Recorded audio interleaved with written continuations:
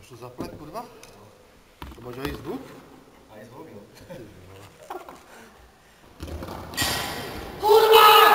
Quad, please. The warm-up that you're going to see today is a dynamic warm-up.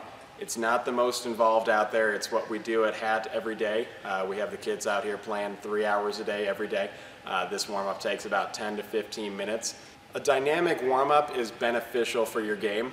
One, because it's going to warm up your muscles. It's going to warm up your joints and also the ligaments and tendons around those joints.